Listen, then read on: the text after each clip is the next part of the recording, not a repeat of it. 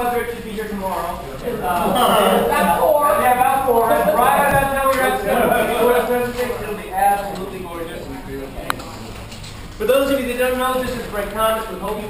Greg, I get to talk to him regularly. He basically helps to run things in the kayak delivery department when he's not busy going out spanking people on the race course with catamarans. Greg, would you like to give these guys a rundown of your resume? Sure. So, name is Greg Thomas from San Diego, work at the Hobie factory. I started at Hobie Cats all the way back in 1983. Just recreationally with the family every weekend down in San Diego, Michigan, everything. And back then, kind of was a big time for Hobie Cats where we were getting 350 boats at Regatta. That was huge. We had 3 sports in San Diego. We had like 400 members. And we would have our meetings in San Diego Yacht Club every Friday, once a month. So it was pretty cool back then. So growing up, I was able to sail with a bunch of the top guys in the world. I was able to sail with the Alter brothers, Calvin Augusta, you name it, back in the 80s and 70s, you guys named. Growing up, sailing with them, touring with them. That's what I did. Grew up crewing with all the hot guys. I did that from about 85 until 95, and very successful crewing with all those guys. And then that same year I graduated college and decided to go full-time sailing. So I did 2 Olympic campaigns on tornadoes.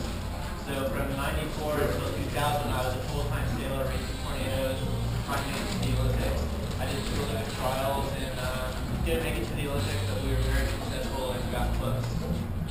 So right at the end of that, I actually grew up around the Hobie Cat Company also, which was right in my backyard, so I knew all the people that worked there. And when I was in the middle of the campaign, or right towards the end, Doug, the president, approached me and asked me to work for the company to help with the sailboat sales and try and help promote the sailboats and be like a R&D guy. So I've been working for them since 1999, so it's 14 years now. Wow. So yeah, a lot of experience, mostly in catamarans. I sailed in college also, so I've done a bunch of dinghy sailing and big boat sailing, but my love is catamaran sailing, so I always come back to that. And I know I've probably seen most of you, I don't remember all the names from all the years, but I've been going to nationals. I think my first nationals was in 1988 or 1989. I've been pretty much doing 1 or 2 a year, so a lot of experience under my belt. I sailed on most of the boats that are sailing here. The only one that I don't really have experience on is the Hobie 17. So I will need that to Phil to answer any questions for that. They've been drafted. Yeah. But Hobie 18, that was my first boat that I ever sailed with the family.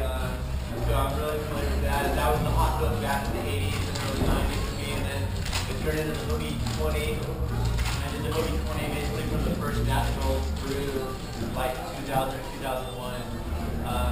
So I'm familiar with that boat. And the Hobie 16, I still kind of recreationally on and off for the past 20 years, whatever. But it's only in the past 3 or 4 years that I got really serious about it. I won the U.S. title in 2009, which qualified me for the Pan American Games.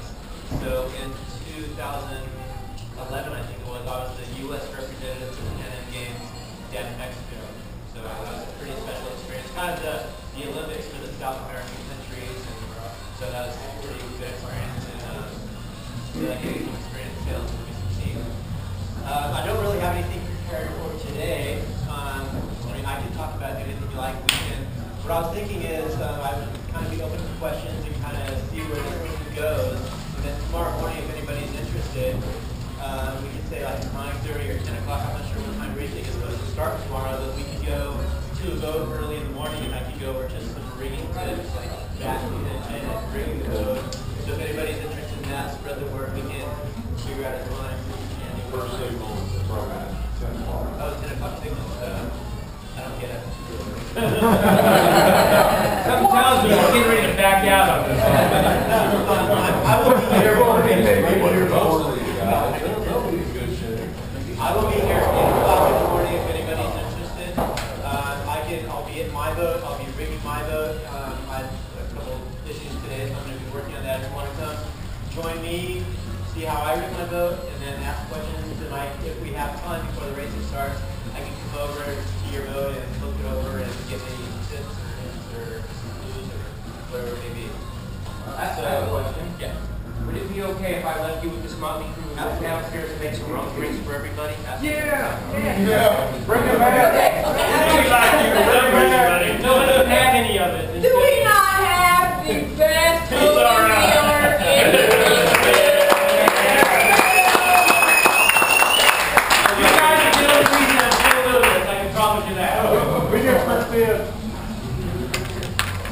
So, I mean, we can talk about anything. We can talk about the race course today, what people were seeing on the course, and what I was seeing on the course, or you go like starting or random marks, or anybody have any topics or ideas or questions that you want to start off with?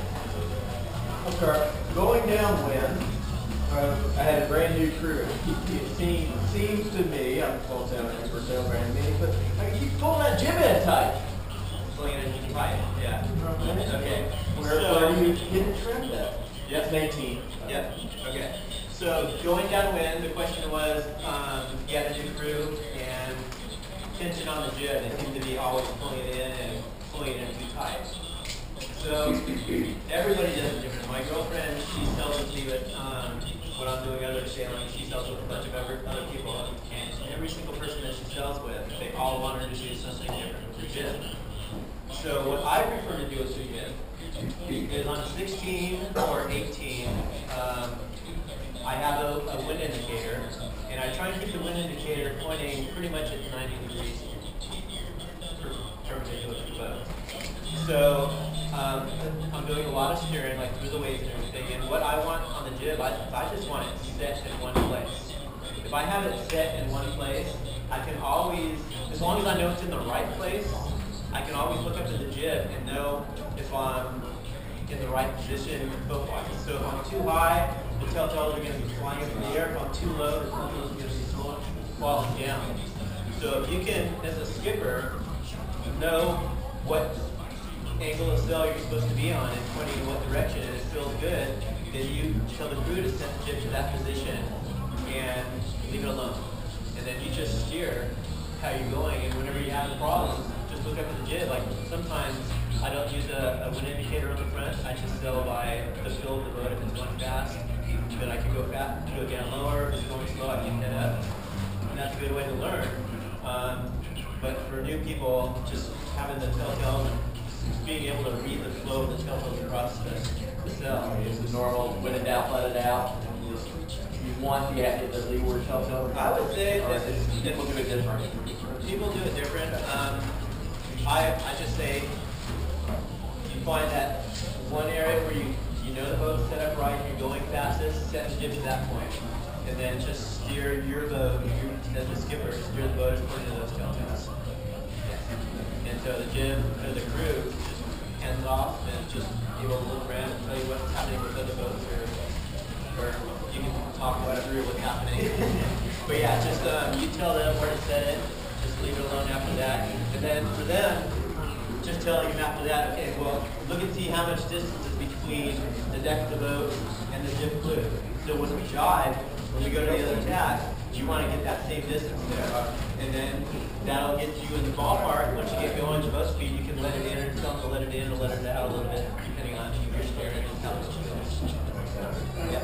And of course, when it was pretty consistent out there today, so it was pretty good. For a lake, versus great. I mean, I never sailed on a lake, so it's like the ocean here for me. But a lot of times, I just told you, like, remember where it is. You can put marks on your jib sheets, so it's always That'll help. That'll get an idea of where the fluid right. is. Yeah, and it was easy today where pretty much on both tacks you would have your jib set in the same place. You need your main sheet tension, but there's a lot of places that you sail on waves or more chalk there where you have to let it out more on one tack or let it pull in more on one tack. But stuff like this, it's pretty easy just to say keep it sheeted in the same. Fine tune it after that. Okay, right? Hey, can you explain your transition to downwind setup on a Hobie 20 after you come from the little mark here? What you do to do the setup on the 20 for downwind, and then what you do as you're sailing downwind. Okay. You're all It's been 10 years. So, yeah, when we first started sailing Hobie 20s, there was all these adjustments for the jib. You could put the jib for the forward, for the back, for the inboard, for the outboard. And my crew and I, we just found one setting and we actually fixed the jib block to the trampoline. So we couldn't move it forward, we couldn't move it back. So basically on the Hobie 20, as you round the mark, you want the jib or both the jib and the skipper? I mean, jib and the mainsail positions? No, the mainsail I think he's done, but I'm thinking, now I'm looking at my sequence of what I'm doing and what I can do to help improve the transition from windward to fluid. Well, the most important thing, I think, as you're rounding the mark is getting the jib out. Right. Especially when you get more wind, you want to get your weight back and get that jib out. So that's number one priority. Number two priority, I would say, as you're rounding, is to get the windward board up. And then once the jib is kind of set in the ballpark where you think it's going to be, downhaul, outhaul, mast rotation. It doesn't matter what order, just get those three done as quick as possible. And then barber haul on the jib. Get it all the way out, and then everything else is, I don't know, do you have the mast rotation where you can lock it, or does it just free flow? I've got it where, I've got the positive bungee system. Okay, so if you let it off, it goes out. It goes out. Okay, so yeah, so jib sheet out, jag board up, downhaul, outhaul, mast rotation in any order, barber haul around the jib, and then depending on the wind, you want to go down and get the motor board either all the way up or halfway up. Are you guys still doing the wild thing down the on the floor? Yeah. You are? So depending on the wind, probably halfway up or something. What about the jib hazard? Are you adjusting it at all? Not really. No. If it's really light, we might adjust it. We can pull the wrinkles out going upwind and then downwind, let it all the way off. But in this kind of wind today or anything more than that, just keep it set as it is. Yeah. And then once you get going downwind, kind of what I was telling him before with the jib, is just get that barber hauler out and set the jib to what feels good, and then the skipper will, I mean, if you're doing the wild thing, you're probably doing a lot of steering, in which case you probably have to play the jib sheet a little bit more than say on Hobie 16 or Hobie 18 where you kind of set it and forget it. Yeah, with flying the hole downwind with the wild thing, you're probably coming up quite a bit and going down quite a bit. So probably trying to play the jib a little bit more, and that's just keeping the telltales flowing, so at the same time. Yeah. And then with wild thing also, you're down on the lower side, getting Yeah, we're good. You're just down. Okay? Yeah, cool. Anybody got any questions? Phil, you got it.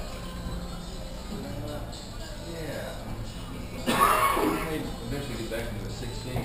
Okay. What's your mindset on 16? You're starting and the rest of the course. Well, on a 16, I've learned that you don't really want to tack a lot. You want to minimalize your tacks because it takes so long.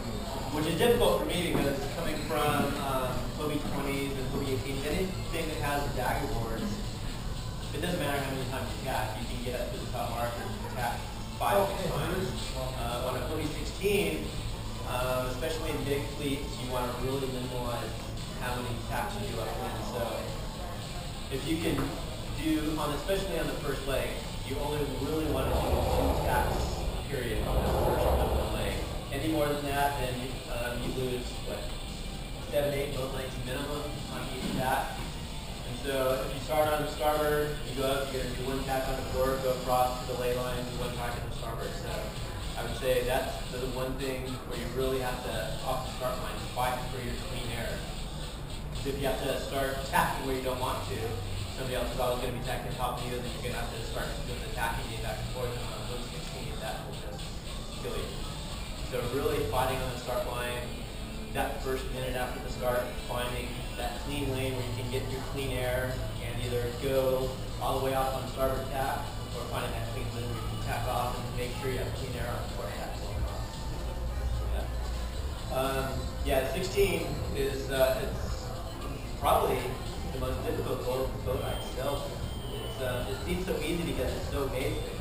No dag boards, no outhaul. You can adjust the downhaul now, but just sailing the boat, getting the feel for it, because it doesn't have the normal adjustments that you do out of the boats to make the boat feel better. So it's all just about the jib value. So it's difficult to sail, but when you get it going right, it's very rewarding. You kind of know that you're going to go on that boat, so it goes right. There's no helm, and you kind of freeze up and off you go. But I love the Hobie 16. I'll probably stay on the Hobie 16 from here on out. I've done all my serious sailing in the past and been too serious. So now it's all just fun for me. Just being able to come to these regattas and help out and help teach the fleet and grow the fleet and have fun. So what we guys seen out on the North Bay, it seemed like it was pretty consistent.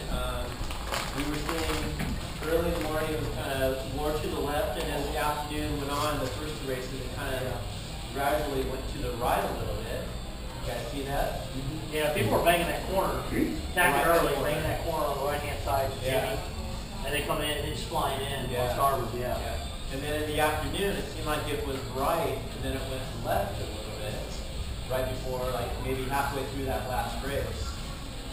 So how do you guys judge like what the wind's doing? Any ideas? That's a good question. Point in front and just see what kind of angle you're doing. And Exactly. whether you're getting lifted. So it's really easy on lakes like this where you have land surrounding you. So what I do, like before the start line, when I'm just out there, I go off like through the start line, sheet in like I'm going upwind, trap out if I have to, just my normal upwind angle, and I look at the shore above me, and I see what I'm pointing at. And then go on the port tack, sail, and see what I'm pointing at. And depending on like how serious you've been on it, so if it's a world championship or something, we'll get out there an hour before the racing starts. And we'll do that every 10 minutes or so, just to try and get an idea of what the wind's doing. But here, you just kind of go out and you do it once and kind of get the general idea. And every time you come around that gate, whether you go out on starboard tack or port tack, you should really pay attention to where you're pointing in reference to that first time that you went through there. So you go through there once before the start, you go the same way at the start, you get those 2 reference points, and then as you go through the gates, whether you go one way or the other, you still have that same reference point. So then you get a general idea of what the wind is doing. So by doing that today, it was pretty easy to tell that the wind was pretty consistently going to the right all day. Just by looking at not only your boat, which you're doing, but if you pay attention to, like, if you're coming downwind and you're trying to figure out which way to go upwind, you can look at the boats that are going upwind currently and see where they're pointing kind of according to where you were last time. And then it kind of gives you an idea where you go. That makes sense. So, yeah, lakes like this, it's nice and easy to do.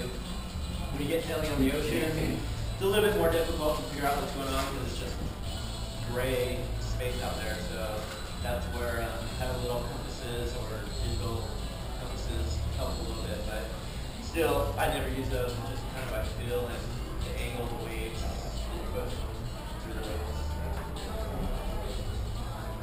So you said you were, you don't want to pack too many times, especially on the 16 on the first up on the leg. So you end up overstanding a little bit on the the lay line. It could be. It all depends on the traffic. Yeah. So if you start on starboard You tack, definitely don't want to have to have 2 tacks up close to the mark. exactly, especially not as close to the mark there. You just, especially 2 tacks within a short period of time, that's even worse than having to do 4 tacks with a full leg.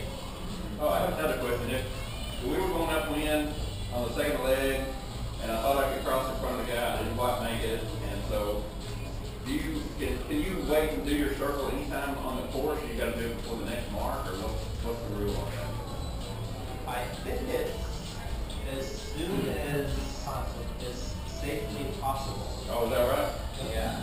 The American stuff has a different rule. Yeah, the American Cup is different. You can do it whenever, Right. as long as you, right before the finish. So So you you see do it it's as only soon as 4 ways. possible. Okay. Yeah, you're seeing it safest possible. Right. So it could be like a minute or 2 minutes afterwards, like if you're stuck in a situation where there's a boat already, Right. you can kind of Get sail there. it out of the way and then do it. Yeah. So how do you know, speaking of that, if you're going to cross something or not?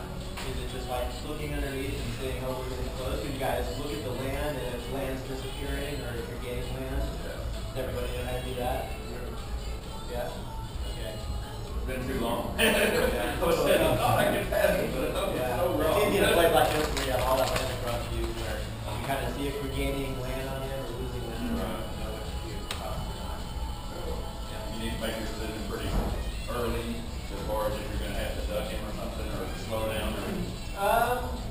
Not necessarily. I mean, especially on a lake, you get a lot of shifts. So, well, we were coming together and we both tagged. I mean, I tagged and I thought I was going to cross in front of him, but I didn't at all. yeah, especially, I mean, it's difficult when you're doing attacks with each other because you don't really have the time to get the boat's feet pull up and see where it's going. Right. When you're coming from the other side of the course, you can kind of really see if you're doing it. Yeah. So yeah, when it's kind of short like that, you have to really be aware of it when you're attacking. I'll wait too long for sure, you know? Yeah. Yeah, especially towards that top mark there, you see a lot of that happening where there's a lot of attacking last minute trying to make a mark or somebody's not wanting to do a couple of attacks. I'm talking about me, I think. Not fun up there if you get that situation. Anything? How do you approach the start? The start, that's a great question. So the start, show of hands, what's the most important part of the race? The first up one leg? Start. The start? Everybody? Start? I agree. Bring the start? Yes, the start is the most important part of the race. And where's the most boats congregate at the start? Committee boat. Committee boat in the lower end, right? So how many people on the committee boat end, if that's favored, or how many people on the lure pin end, if that's favored, get the good start? Just one. So why does everybody congregate at the committee boat or the pin? Right? We have one. But what's the percent? What's your? Yeah, only one guy's going to make it. Which one's the furthest up wins? So my philosophy, and I've been doing this years and years of the top level fleet, I never start at the pin, I never start at the lured end. I divide the starting line into three. So you have the top third, the middle third, and the bottom third. So if the top third is favored, which means the committee boat side is favored, everybody's going to be piled up to the committee boats. So you're going to have 10, well, depending on the size of the fleet, if I can ask for something, you're going to have 10 really serious, aggressive guys going for that committee boat. They want to be that one guy, and they're not always going to get it. I'd say there's a few guys that can always get it. Enrique can always get it. A couple guys like that, Jeff Hobie can always get the move in. But yeah, usually there's only one or two guys consistently that can get those starts. But there's all these guys always trying for that start, which doesn't make any sense to me. If you're one of those other guys, you're going to get a good start maybe 50% of the time, maybe 25% of the time, if you're lucky. Especially when the big leagues and nationals in the world. So why even go for those percentages? So what I do is if the committee boat side is favored, I start at the bottom end of that 1/3 of the line. So there's that big pack of 10 boats there, I start just below that. So I figure 10, 15 boat lengths from the committee boat. And I tell you, I get 90% of my starts solid. We're on guys that get a good start. And we're guys that are at my level, they're fighting for that committee boat, and they're going to be shot out the back and have to do the attack. Same thing at the lured end. If the pin end is favored, probably even more so at the pin end, there's really only going to be one guy that can that start. And everybody else behind him is going to have like really bear off and go reaching off trying to get some clear air. So same thing, there's that big tack right at the lured end pin, and I start just 10 boat lengths above that big tack right there. And again, I don't know what the percentage is, but I know it's a lot greater percentage starting just above that. And you're not getting the most favored startle part of the line. You're not right at the pin getting that most favored shift or whatever it is. But at least you're getting a good start. You're in clean air. You're able to go the right direction, the direction you want to go. So figuring out what end of the start line is favored, top third, bottom third, gonna go pin, and then starting in that 1/3 area. Does that make sense to people? Yeah. Okay. Do you ever do a port start? No, I try not to. Yeah. It's just too risky. I mean, there's times when you almost have to do it. a great example is when I was at the Pan American Games a couple years ago. We were in Mexico, and a windy day there was 4 knots. And it was 110 degrees, humidity, and you're just like drenching mud. You don't even want to be out there. So you wanted to go right, no matter what. Off the start line, you wanted to go right. And there's like 11 boats or something, they had a really small start line. And doing that one extra tack, I mean, 4 knots of breeze and you're doing an extra tack that's probably like at least 10 boat lengths. So everybody was starting on starboard initially, just because that's how they set the start line and everybody was kind of doing that same thing. And then my coach talked me in for some reason to try and port tack. And I was the first one to try it. And it worked okay. I mean, you're saving 1 tack, and so you get going the right direction. But it just never feels right to me. And then after that, everybody started doing these port tacks, and the whole start line just turned into a mess. Like 5 boats, 4 knots of breeze starting at starboard, 5 knots, the other 5 starting at port, and it was just like ridiculous. I mean, the race committee, the guy that was running the races, should have done something about it, just set the line a little bit differently to not let that happen, because it just started turning into protest after protest. That's exactly what they are. Bad in the situation. So, I mean, there are times when you can do it, when it's just so hard, court favored to do it, but those situations are pretty rare. We're also, if the fleet is small, like it was today, and a lot of the fleets, and you want to go to that right-hand side, even slowing down a little bit, letting those boats across, and then shooting across the port, sometimes that works if that right-hand side is really favored, especially on the Hobie 16 where you don't really want to attack the boats. You wouldn't miss that. In light winds, do you set the sails and then keep the boat? Upwind or down? Upwind. Oh, absolutely. Yeah, upwind, especially the jib. I'll set the jib.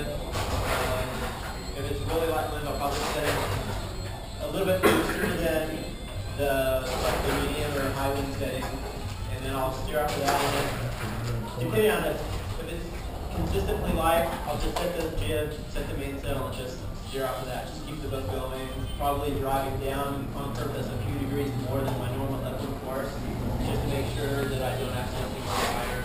Any boat waves coming, just make sure I drive off a little bit just to keep the boat going through the waves.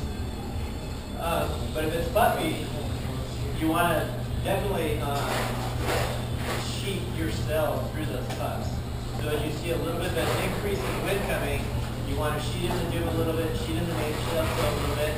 And I'm not talking a lot. On the jib, it's maybe like just an inch or something. On the mainsail, it's maybe 6 inches or something like that. So you see a puff coming, you fill it up, you sheet in a little bit more. Once that puff's gone, it lightens up again, sheet everything back out, ease it off a little bit. So yeah, there's a lot of playing with that going up, and it's a little bit puffy. What do you do with your alcohol in light winds? What do you do with your alcohol in light winds? On which boat? Let's just say 20. At 20? Well, my rule of thumb on pretty much any boat that has a loose cleared alcohol, the Hobie 16 guys, we don't have loose cleared alcohol. So basically there's a gap between the boom and the mainsail, which is usually put in. So what I do, pretty much in all conditions, is we'll set the boat up on the beach or by there or whatever, and we basically, the boom's here, the sail's here. I want to be able to stick my hand in there. So where the deepest point of the sail is, the bottom, if I can stick my hand in there and have like 5 fingers, that's fine.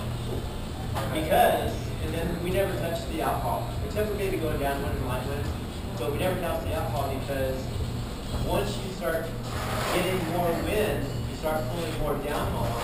And when you start pulling more downhaul on, that actually takes that trim out of the bottom of the sail. So basically you could probably just set your alcohol at that 5 inches or whatever that is, and then just leave it there. And remember that for your upwind setting. And then the downhaul, you just get the wrinkles on the main.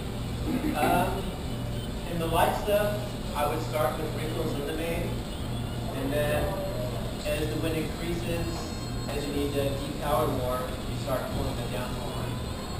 But the downhaul is pretty much, except for on the Hobie 16, is probably the most important main cell boat control that you have on the boat. I mean, it gives you power, it takes away power. It's pretty important on the Hobie 16 too, which I found. It's basically on the Hobie 16, it's the balance of your boat. So if you're having film exchanges, a lot of weather helm, a lot of lower helm, a lot of it is based on your downhaul. I set up my Hobie 16 the same way every time, and then just adjust the downhaul based on the feel of my helm, and that can vary in all kinds of wind conditions. And that goes pretty much for the 20 and the 18 also, where it's a little bit easier to adjust, where you can do it on the trapeze. If you're flying a little too much or popping up too much, then you pull a little bit down on, try to control it a little bit. If you feel like you don't have enough power, ease off the downhaul, and that'll create a little bit more power in the cell and help you power up and hopefully go faster. Yeah, those main cell controls, besides the main sheet, are really important, especially that downhaul. So, on the 16, how loose do you ever run that downhaul? Like how far above the black line? Well, you know, I thought the black line and all the zells were pretty much the same, but the boat that I was sailing today, I was pretty high up. Like that first race today, I was just down from the track where you put the car in, which is really high up. Where on my boat in those winds at home, I would probably be about 4 inches above the black line. So today I was probably 7 or 8 inches above the black line, where on my boat I was probably 4 inches. So I'm not sure why that is. The manufacturer, I should know. But I would not base it as much on where the black line is as on what your cell is about. So if you have wrinkles in the cell, or a cell that's too flat or stretched on the front edge, I always like to start with wrinkles and then pull the downhill on slowly to take out those wrinkles, just to give you kind of the general idea of where your downhill setting is, especially on the Hobie 16 where you don't have the adjustment like the 16. Now on the 16, you can just got like a cam cleat on it. You can do that now. You can. You do a 6 to 1, or what's the purchase? 5 to 1 or 6 to 1. I think it's 6 to 1. Okay. But you can't adjust it from the trapeze. It has to be a fixed block at the bottom of the mast that can't swivel. You can only adjust it like if you're in the middle of the boat. So, like if you're going upwind, you can adjust it in between caps or downwind in between drives or something. So on your downwind leg, are you relaxing the downhaul on the 16? I don't have that system on this boat here, but on my boat at home I do have that system and I can relax it with that. Yeah, absolutely. Just power up the main tail a little bit more.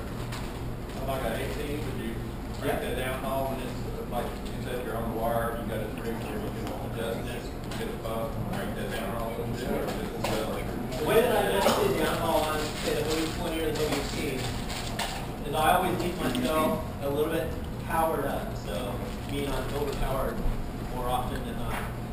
And I base the downhaul, once you're double trapped or single trapped, I base the downhaul on how much I'm playing the sheet or how much the hole's flying.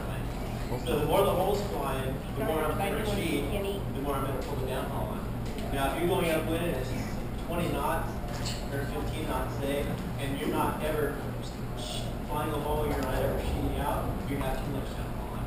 So you want to have some power in the cell where you're going to be popping a hole, or you're having to play the main sheet a little bit, but overall, you want to have that power. power too soon. Yeah, that's the worst thing. You want to be, in my opinion, you want to be more powered up than depowered. Yeah. Greg, what about mast rate? How do you set your mast rate from like vertical? It used to be vertical for a while, but now it seems to be raked back more. Yeah, I think pretty much all the boats now, you want to rake back as far as you possibly can. Even in lighter air? Lighter air. Wow. Just to get that wind over? Yeah. Yeah, the cells haven't changed any, like on the Hobie 16 they haven't changed, Hobie 20 nothing's changing that, but it just seems like the evolution of all the boats throughout the years, the rate is going further back, and 16, we're coming up with smaller main sheet blocks, smaller shackles. People are moving the hog ring on their halyards. They can pull their mast, their sail up a little, like a half an inch more, which means they can break back a little bit more to get a little bit more main sheet tension. So I think on the Hobie 20 we didn't go all the way back. I mean, on the Hobie 16 you want to be block to block, going up, pretty much all conditions. Hobie 18, I don't think you guys are block to block. I don't think we ever got block to block, but I think there's probably 6 or 8 inches between the main sheet blocks. Does that sound about right? And then for the Hobie 20, I think we were getting pretty close to block to block. That's about right. Yeah. I thought it just for heavy air, I went all the way back, but for lighter air, I thought we were just moving power, move it forward a little bit. That's what all the books say. Yeah, but that's not what really works. Yeah, but that's not what really works over the years. Really care what the books say, Yeah. Until they find out what works, Yeah, and that's like theory coming from monoholes and little beams and stuff, but with catamarans, Right. I don't know what it is, but just the trend over the years has always been to go pretty much as far back as you can first with those. You don't find that depowers the boat too much? I mean, that's... No, you got plenty of power in the main sail. Yeah, and I mean, Now, is that to stabilize the front end so you're not driving in? Or no, just put power up just in? the power of it, and then there's enough sail. Get you perform better. Definitely gets you more better. Yeah. With the Hobie 16, it actually helps you steer. It blows up the rudders more and helps you steer, makes you better. Like if you start raking forward and trying to double strap at 15 knots of breeze, your helm's just going to be out of control heavy. So for the Hobie 16 especially, it has a lot to do with the rudders. What about your, toe in on your rudders? To set your, you can adjust the crossbar. So depending on what boat you're sailing, kind of a general guide is you want to always tone in a little bit. And my guide was probably 1/8 of an inch towed in. And I think that would be a pretty general rule across the board. So you set that up with your rig tension, with your Main sheet on. everything hard on. That's the best way to do it because if you think about it, if you set it up on the beach and everything's loose and you try and measure the rudders, you can get it lined up. But when you're out sailing, the most important time that you need those rudders aligned is when you're going upwind, fully sheeted on, and everything is kind of bending and twisting and tweaking. That's when you need those rudders aligned. So exactly what you said, when you're on the beach, get the halyard tension set, sheet in the mainsail, sheet in the jib, just like you're going upwind, and then measure your rudders. When they're kicked down. When they're getting down. Exactly. On the, and then downwind, I mean, you look at one rudder going downwind on the Hobie 16 anyway, so that doesn't really matter. And on the bigger boats, the 20-foot, you just leave both rudders in all the time and helmets, which is fine. I think you guys are really right. Yeah. Hobie 17, lift it up, leave it both down. Both boards now. Yeah. Rudders and boards. For some reason, one rudder seems to really look much. Yeah. Especially in slop. I guess they fight each other different. Yeah, especially on the top. But everything else, yeah, they're going down. Try that, Jimmy. What's that? Try one rudder up. The whole right. So Jim, how you're tension on the Hobie 16? I think it looks cool.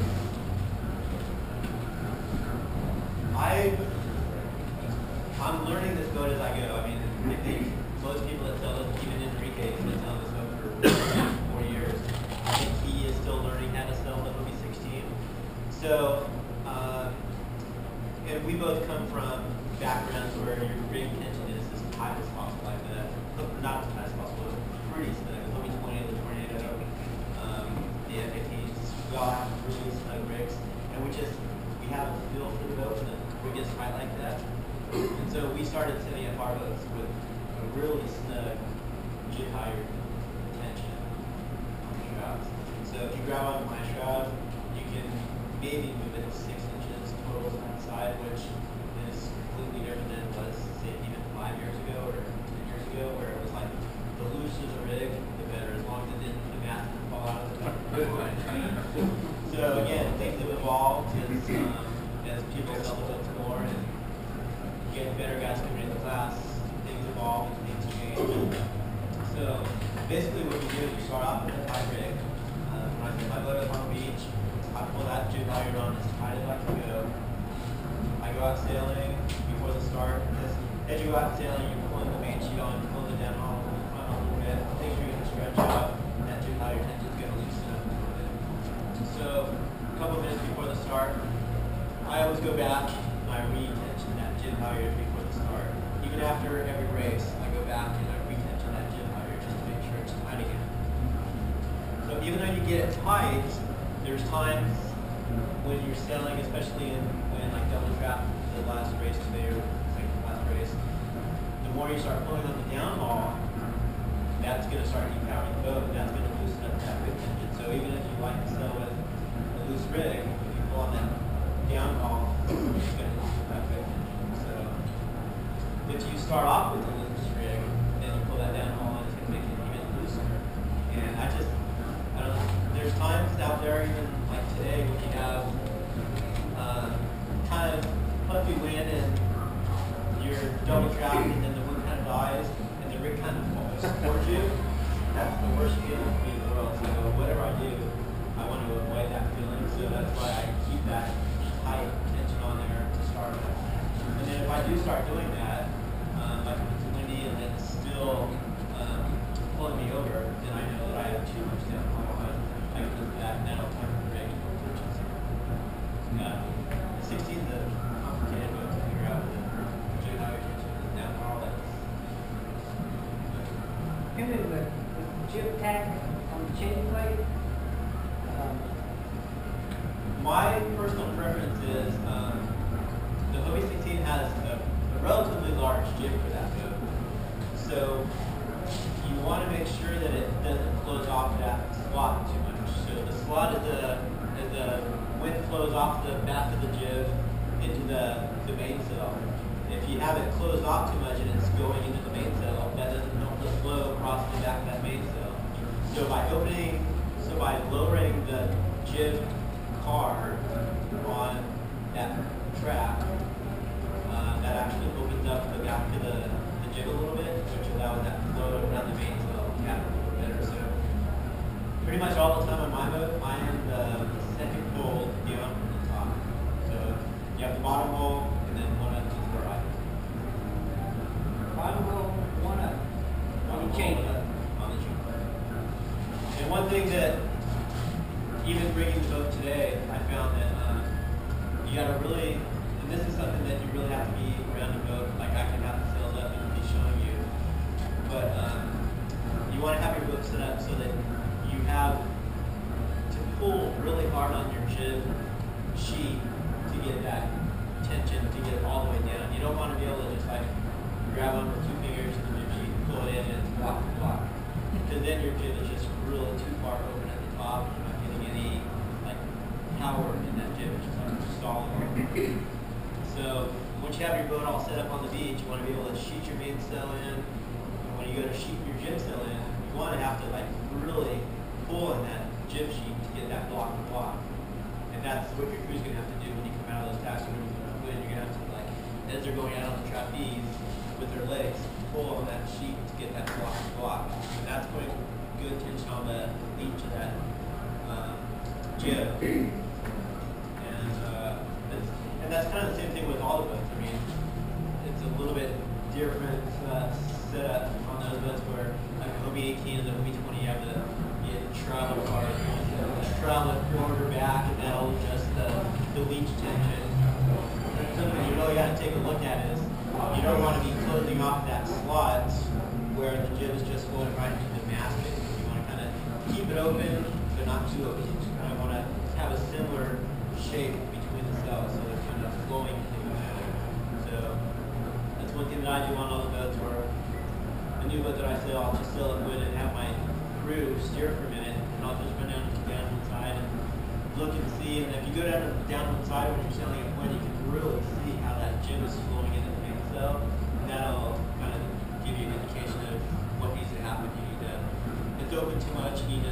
be able to sheet it more, or the top of the shell's too open. You need to move the attachment on the tack plate. Move plate, I'm sorry. Yeah. So, yeah. So if you're sailing out there, just go down to the lower side if you get a chance and really take a look at that. You can get a good idea of what that looks like, and it's pretty easy to see if it's right or wrong. So if you can't get if you don't have that tension on that jib halyard, on the jib sheet, you got to keep tacking your sail up on that chain plate so you can get it hard. Right? Yeah, and that's what I did today on my boat. So my boat at home, my jib is all the way down to the very bottom, and then I have to like struggle to get that jib sheeted in to get it all the way block to block. And when I did it today on that boat, the jib was like almost clogging. So I just like 2 or 3 holes at a time would move that up. I let off the jib halyard, move the tack on the jib, do it all over again, sheet it in, still too loose. So I started at the bottom hole, now I'm like on the 6th or 7th hole at the bottom.